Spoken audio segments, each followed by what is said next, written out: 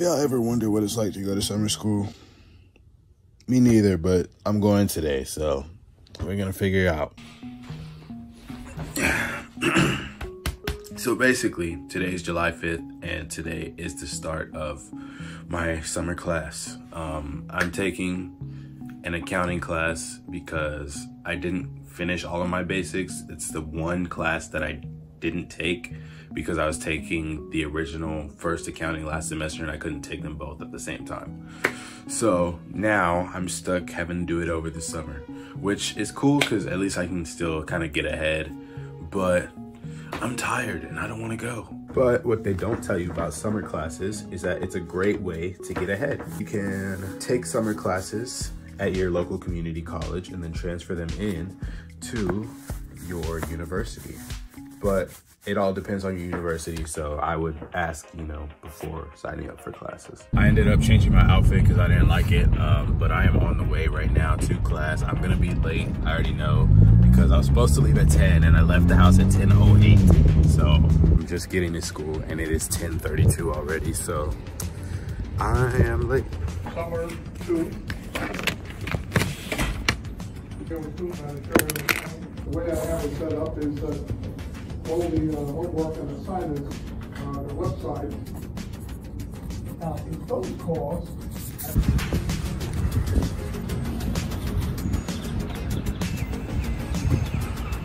All right, so it is like 12:10, 12:15 maybe. I just got out of class. It is piping hot outside. It is so bad. It's super like dry and humid in Texas. I am walking towards the gym. I honestly don't remember which way it is. I know I'm going in the right direction at least. It's not as big as the one on my other campus, but it's somewhere over here. So class was cool. It's just an introductory class and then a single chapter, the first chapter, which typically is not supposed to be as difficult as the rest of them, but I didn't really understand anything. So honestly, I don't think I'm supposed to be up here, but I'm looking at the gym right now.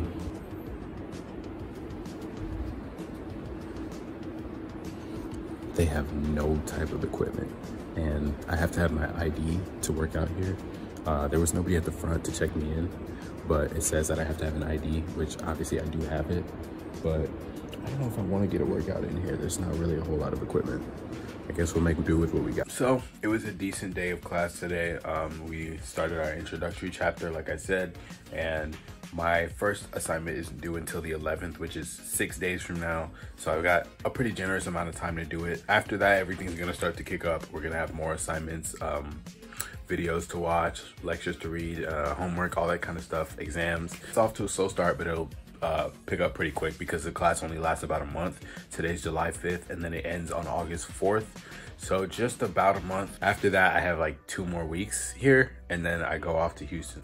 Super excited about that. But anyways, after class, you guys saw I wanted to go to the gym, but the gym just wasn't that nice. And I was gonna go to my regular gym, but I had some other things to do that that were kind of urgent that I needed to get done.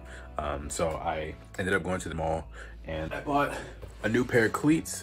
These are outdoor cleats. I play indoor soccer right now, so I'm not allowed to use these, but when I go over to Houston, I don't know if I'm gonna be playing indoor or outdoor, and my outdoor cleats are screwed, like they're super messed up. So I ended up getting these for 37 bucks, which is really not a bad deal at all. I'm probably gonna get some more, that way I can resell them because 37 bucks is a really good deal. These are selling for like 80 bucks on eBay, so make like $40 per pair. Not a bad deal at all. After that, I ended up going to Chick-fil-A and then I went to Honda's house and we just chilled and ate. Other than that, I'm just gonna get into homework. All right, so I'm gonna give you guys a little bit of a rundown of what my assignments look like on a daily basis. So here is my assignments tab.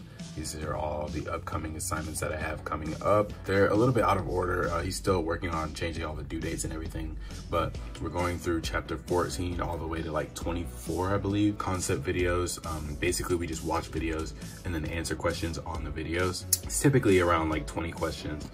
It's not too bad. It usually takes maybe an hour or 2 to do. We have a homework for each chapter as well as a concept overview video. So we do the videos first. That way we review, everything in the chapter.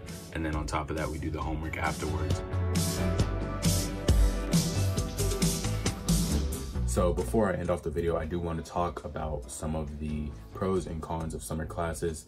So one of the pros for sure is going to be lightening up your fall and spring semester load. It makes it a lot easier to take 4 classes than it is to take 5 classes. Or if you want to take 5 classes, you can get ahead by taking one of your classes in the summer, and then that 5th class you can replace with something else that you were planning on taking a semester later or something like that.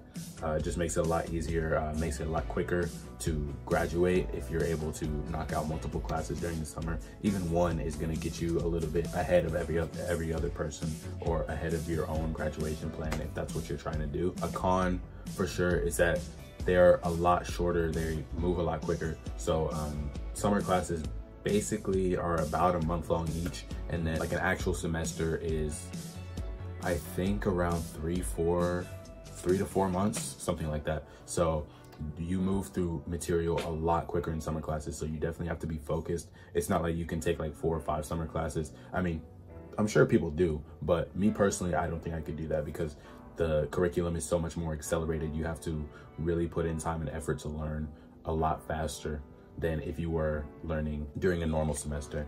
And then another pro is that it is cheaper.